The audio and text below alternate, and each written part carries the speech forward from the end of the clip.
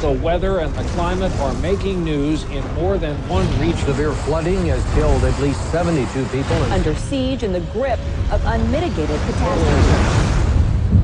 The evidence is now clear. Industrial civilization has caused irreparable damage. Our political and corporate leaders have consistently ignored the overwhelming scientific evidence. Not only is it the 11th hour, it's 11:59. What we saw with Katrina is just prologue. Worse is yet to come. The UN estimates that by the middle of the century, there may be 150 million environmental refugees. There are too many of us using too many resources too fast. The problem is that every living system is in decline, and the rate of decline is accelerating. The tragedy is the potential extinction of humankind. We face a convergence of crises, all of which are a concern for life.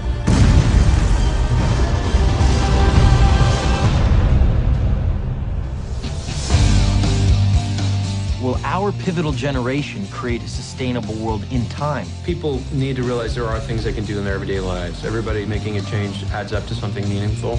Our project today is the welfare of all of life as a practical objective. With existing technologies, we could literally reduce the human footprint on planet Earth by 90%. We have to imagine what it would be like to redesign design itself. These are not technical issues nearly as much as they are leadership issues. There was a time when Republicans and Democrats joined to pass major environmental laws. 500 years out, people look back at this time that this was our finest hour. What a great time to be born. What a great time to be alive, because this generation gets to completely change this world.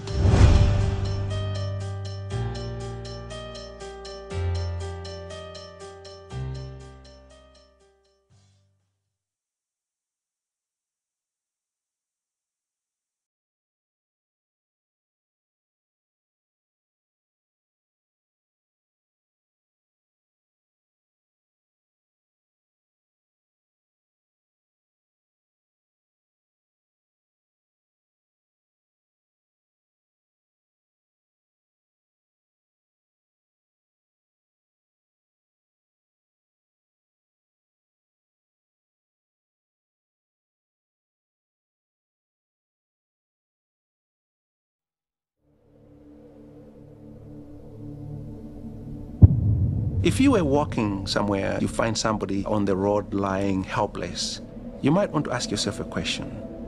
If I stop, what will happen to me? That's the wrong question. The question should be, if I do not stop, what will happen to him?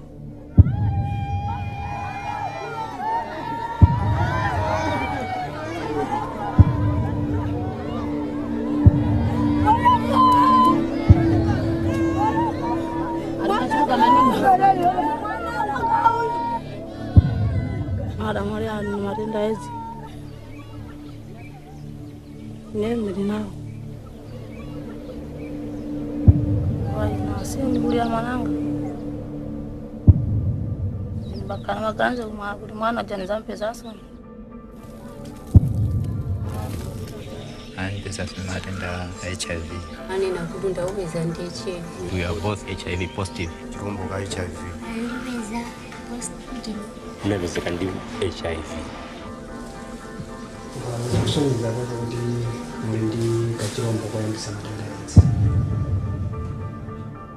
More and more people are dying. There's going to be no mothers? Because we're so much further into the epidemic. How does a nation cope with that? All fatal, wasting diseases are stigmatized. You've got 1 million kids in trouble. Death is stigmatized. 12-year-old headed households. It should never be. The poverty that we have in Malawi, it has created serious social problems. But yet there's a sense of denial. What's happening? Why is everybody silent about this? They face a crisis virtually unlike any other on the planet.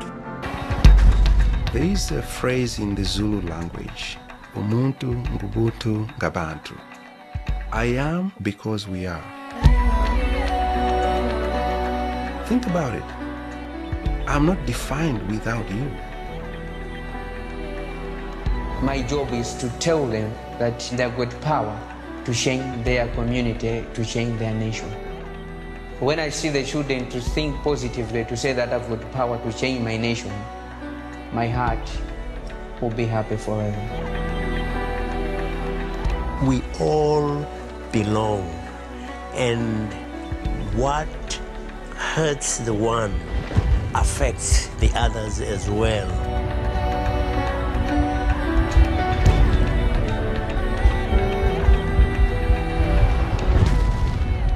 We have a common fate. This is not an us versus them fate. Here in Malawi, I am because there's somebody in America who is part of me. We're all part of this problem, and we must address it head-on together as one. We're living in a world where we have a choice. The choice is a world that spins out of control